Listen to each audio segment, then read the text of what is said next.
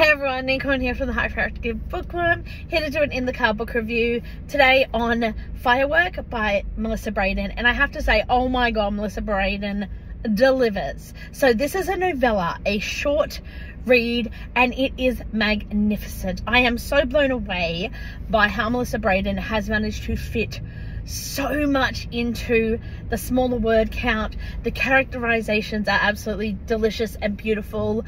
The sex scenes are amazing. The complications, the everything. What I loved most about this book is, oh my god, I laughed so hard. The banter and the humor is just everything. The friendships, the opposites of the two main characters, but they're so different and yet they work so well together. This opposite attracts, and I loved the touch on themes that don't really get touched on a lot, I found, in romances anyway, and I thought it was just really interesting, especially the socio-economic differences between the two characters. It plays in, it doesn't overwhelm, but it plays in, and I like that because there are dynamics and there are different things, and it was just so absolutely delicious. I love kick-ass kids in books, and oh my god, is there a kick-ass kid in this book?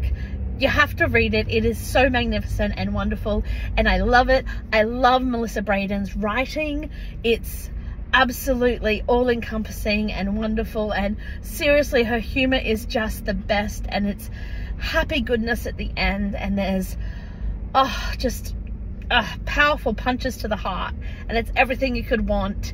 And like I said, it is a short read, and it is delicious, and it will make you smile and just feel good in the end. So check it out, Firework by Melissa Brayden. Mwah. Hey, it's me again, Neen, aka the Hyperactive Bookworm. I love being able to talk about books and writing and reading, and I love doing these. However, it does take me time and energy, and any support would be highly appreciated. If you like the videos, please don't be scared to hit like or to comment on them. All subscribers help toward keeping my passion projects going.